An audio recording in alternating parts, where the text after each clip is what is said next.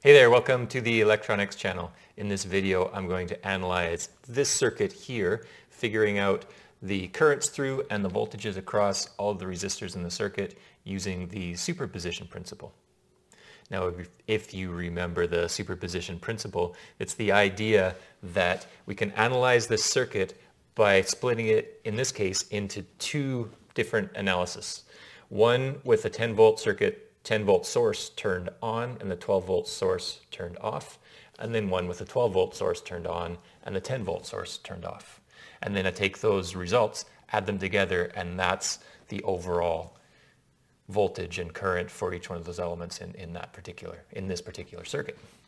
So to start off with, the first thing I'm going to do is redraw the circuit with just the 10-volt source. Remove the 12-volt source. So when I'm removing a source, a voltage source specifically, I short the voltage source, and that's effectively what I get when that voltage source is turned off.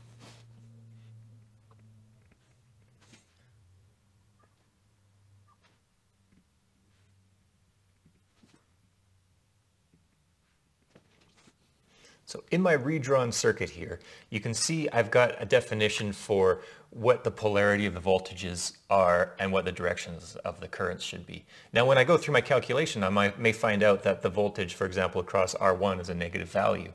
That just means that the polarity of the voltage is the reverse of what I have. So if I say I come up with -1, that just means that this side's more positive than this side, and it's +1 volts if I measure in that orientation. So the analysis of this circuit with just the 10-volt source is now fairly straightforward. The first step that I can do is combine the R2 and R3. And just to keep in mind, remember what I'm trying to do is find the voltage across each one of these resistances and then the currents through each one of those resistors. So I can convert that into an equivalent circuit that looks like this.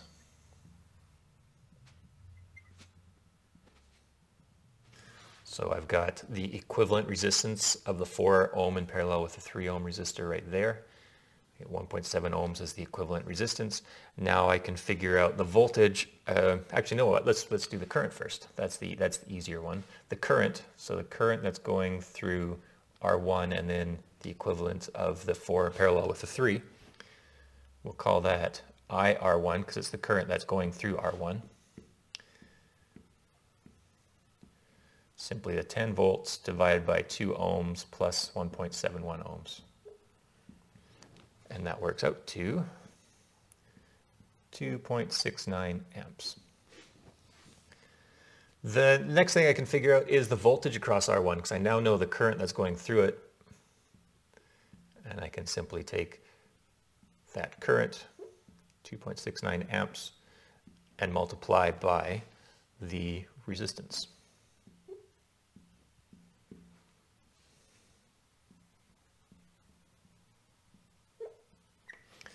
Okay, so I've got 5.38 volts across that 2 ohm resistor. Now, if I go back to this original circuit with a 10 volt on, the 12 volt off, I've got a 10 volt source, and now I have 5.38 volts drop across the 2 ohm resistor. Whatever's left over is the voltage across R2 and across R3. But look, the way I've defined voltage here is the voltage for R2 is positive here, negative here, and the voltage for R3 is negative here and positive here. So let's go VR2.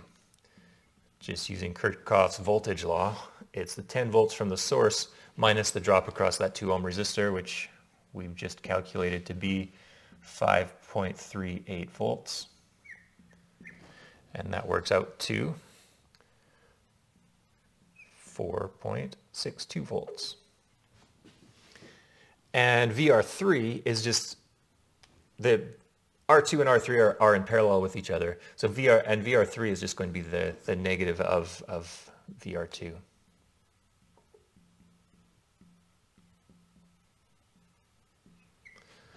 Okay, and now that I've got the voltages across those two resistors, pretty easy to figure out what the current through those resistors are.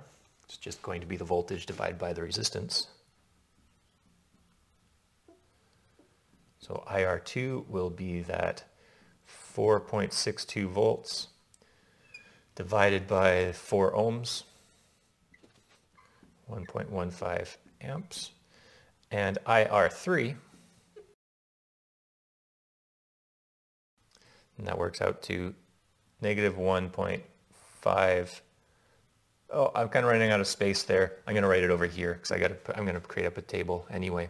So for this case 1 of 10 volt on, 12 volt off, we have our 3 resistors, R1, R2, and R3, and we've just calculated the voltage and current for them. So the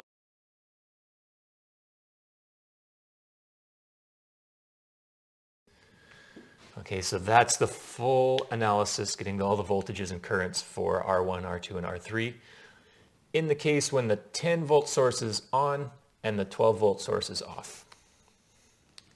Now let's look at the second half of the superposition, where the 12 volt source is on and the 10 volt is off. So that means the 10 volt gets dialed down to 0. That just becomes a short circuit, and I can redraw the circuit here. Now let's redraw the polarities and current directions for each one of these resistors. So I've defined the current as that orientation, and the voltage in that orientation, the current going up here. The 4 ohm resistor, the current's going that direction, and I've got the voltage defined in that orientation. For the 3 ohm resistor, voltage is like that, and the current is going in that direction. So this is actually the steps for the analysis of this circuit. It's pretty much identical to what it was for the 10 volt circuit. I just have a 12 volt source over on this side instead of the 10 volt source over on this side. So again, it's a fairly simple process. I can redraw the circuit to make it easier to analyze. This is a 2 ohm in parallel to a 4 ohm resistor, which is 1.33 ohms. Now I can figure out the current through R3 here. It's going to be the current that's going through R3 in this equivalent circuit. So it's 12 volts divided by the total resistance of this series circuit. 3 ohms plus 1.33 ohms gives me 4.33 ohms.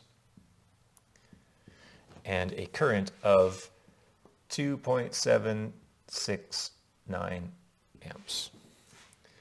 And then the voltage across R3 is simply going to be that current, 2.769 times the 3 ohms, and that works out to 8.3 volts. Now again, if I have 8.3 volts across this 3 ohm resistor, whatever's left over will be what's across this parallel combination, or the other way to look at it is going back to this original circuit here. It'll be the voltage across the 4 ohm resistor and the voltage across the 2 ohm resistor. So this one is R2. So VR2, because the orientation of the polarity that I've defined there is the same as what's across the 3 ohm resistor. So VR2 is simply going to be the 12 volts minus what I've just calculated for that R3, 8.3 volts. And that works out to, well, I did some rounding in this, so it's actually going to be 3.69 volts without that rounding. VR3 is the opposite or the inverse of that, so it's negative 3.69 volts. Now I need to figure out IR2 and IR3. Well, IR2, we know the voltage across the 4 ohm resistor, and we know the resistance of it, so it's simply going to be that 3.69 volts divided by 4 ohms. And that works out to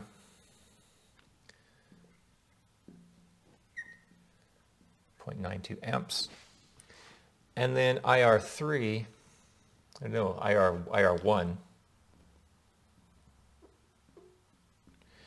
is also 3.69 volts, but the other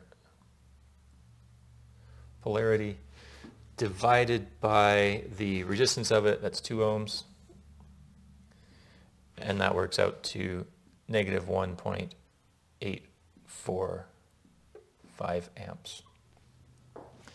So now I've figured out the voltage and current for each one of these resistors in the second case here. So this is the case where the 10 volts off and the 12 volt source is on.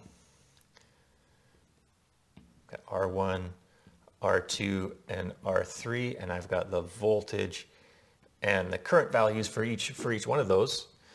Now I'll just fill in the table here.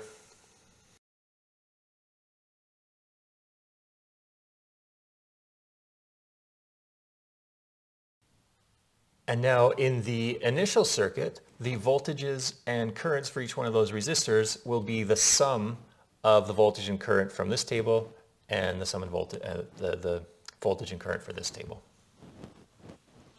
So overall for R1, the voltage will be 5.38 plus negative 3.69.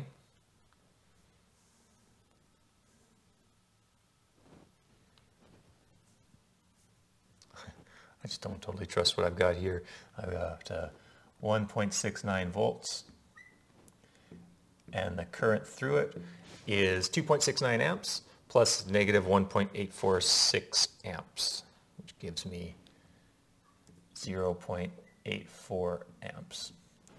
And then for R2, the voltage is 4.62 volts plus 3.69 volts.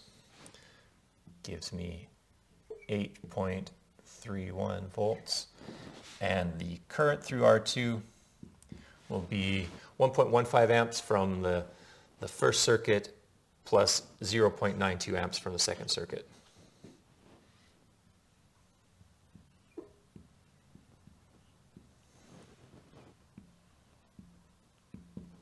And then for R3, the voltage across R3 will be the negative 4.62 volts plus 8.3 volts. And that works out to 3.68 volts. And the current through it is negative 1.538 amps plus 2.77 amps, which works out to 1.231 amps. Okay, that was an example of the superposition principle in action for a simple circuit with only 2 voltage sources. So we have two different circuits to analyze, and then take those, the results from those 2 circuits, combine them together, and that gives us what's in the actual original circuit. So thanks very much for watching. See you in the next video.